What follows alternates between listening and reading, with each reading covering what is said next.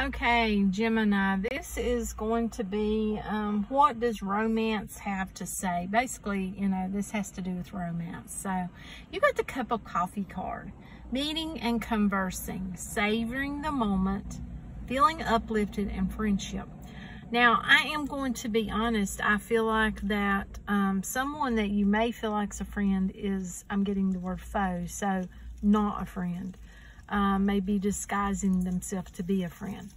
Now, that's not going to be for everyone. I feel like for some of you, there's going to be a lot of conversing. You know, some of that may take place over having a cup of coffee or a drink or such. But it feels like, again, someone has got someone that they trust too much. And this feels like this is someone that may be trying to cause upheaval within their home and their family life. I don't know who that's for. That's not going to be for all of you. But it is for someone. Next card. Okay, well, look at there. The snake. Competition, enemy, clever, malicious, look over your shoulder, the other woman. Now, this has got a feel to it. Someone is definitely, it's almost a feeling of competition, being in competition with someone and not even knowing you're in competition with them. Someone's got their eye on you. They're really paying attention to what you're doing. So, yeah, I'm getting word to the wise. Not sure why, but I'm getting it, so I'm giving it to you. I'm not sure where this competition comes in, but I'm getting that, yeah, that word sticking out to me.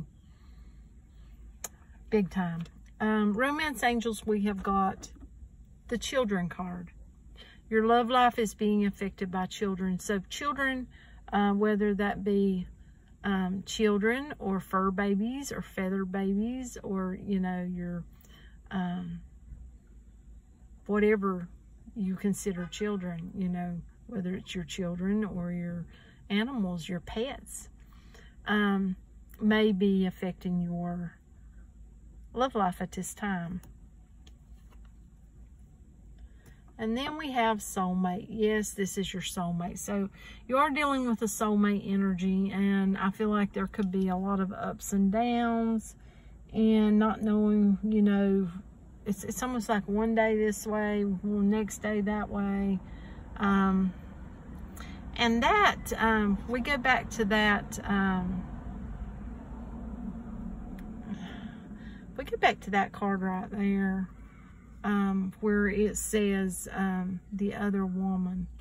Now, I'm going to be honest, that could be someone who's older, so it doesn't have to be romantic. Yeah, I don't know who that's for. It could be a mother figure or someone of age that's possibly stirring the pot, so to speak. So I don't know who this is for, but yeah, that's what I've got for you. Till next time.